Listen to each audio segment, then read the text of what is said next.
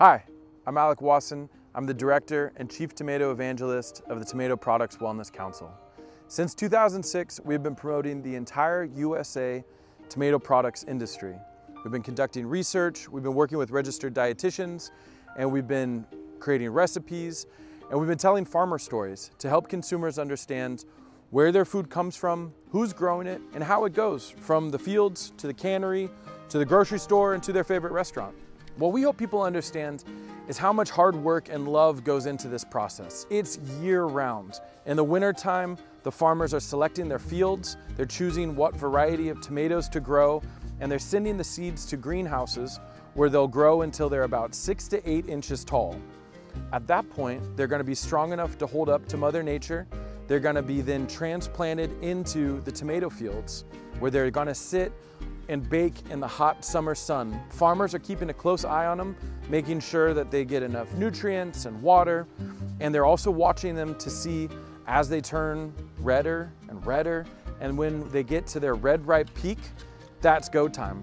Farmers are going to jump on them because they're at their peak of nutrition and flavor.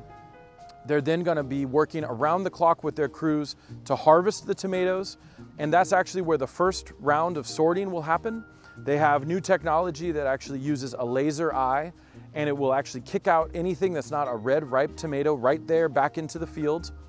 They're then loaded onto the trucks, which then rush to the nearby canneries where they'll then be inspected and they'll be cleaned and they will be sorted again. At that point, they're going to be sealed into cans and jars, and then they're going to be heated for preservation, which is the same process that our ancestors have used for hundreds of years. This is what allows us to enjoy fruits and vegetables out of season all year long. Once they're sealed into their cans and jars, then they're going to be taken to the grocery stores and your favorite restaurant. Thanks to grants from the USDA and the CDFA, Tomato Wellness has created several cookbooks that work well with SNAP and other food assistance programs to provide easy, delicious, and affordable meals for families. The idea is to encourage families to be able to cook at home without breaking the bank and still provide easy and delicious meals for their families to enjoy. What we hope people understand by watching our videos and following us on social media and on our website is, again, just how much work and love goes into this process. And we hope that when you're at the grocery store, you load up on extra USA grown tomato products. We hope when you're at your favorite restaurant, you add a little bit of extra sauce on your pasta, or a little extra ketchup on your hamburger, or a little salsa on your tacos. For more information, go to tomatowellness.com.